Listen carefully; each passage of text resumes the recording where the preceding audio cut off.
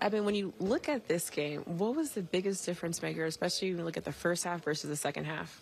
I'd say we bringing the energy, being locked in. We felt like this game was a details game.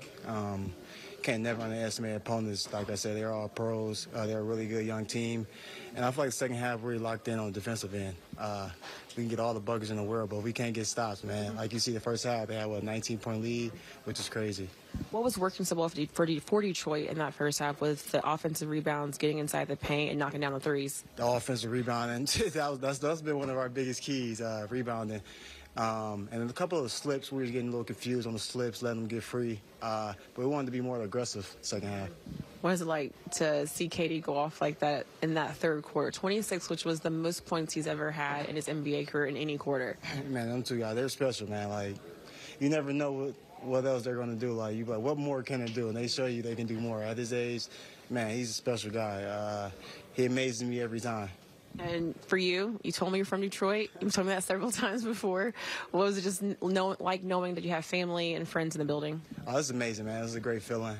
Me coming down a day early, getting to spend time with my family, knowing there's 30-some people out there waiting for me right now, man. I love it, man. It was great to be out there playing and stuff like that. Even better, we got the win. We know that Kevin's capable of doing things like this, but at this point, does it still surprise you when he does, when it's in the moment and you're watching these streams? Man, I wouldn't say surprising, but it's just like, man, this guy is on another level. Like, it's kind of like one of those. But like you said, we didn't see this year after year after year after year, so nothing really surprised us. But, man, like he just keeps taking it up a notch. Like, he's not slowing down at all. This is the second game for you guys that you had to fight back from being down by double figures. What is it showing the resiliency of how you guys are able to kind of stay poised and, take it game by game, quarter by quarter? Like you said, game by game, we definitely don't want to be down 19 or 17 and a half. But, I mean, like you said, stuff happens. Game's not over. Like you said, we had a whole nother half, come in, lock in as a group, and just come out better the second half.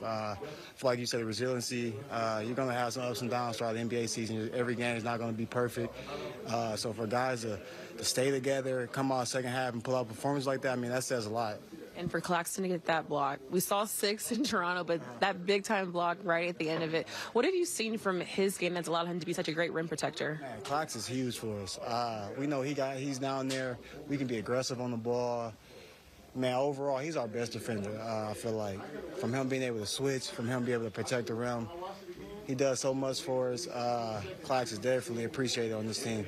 And to win 6 games straight, when you hear that from what this team has gone through, what is just so special about what you guys are doing right now? I feel like we kind of always knew we were capable of. Had a slow start, I would say. It wasn't the end of the world for us, end of the world for everyone else. But, I mean, this is great. I mean, we want to keep building. Like you said, we got goals. So, I mean, winning 6 straight is great, but we got bigger goals that we want to, achieve.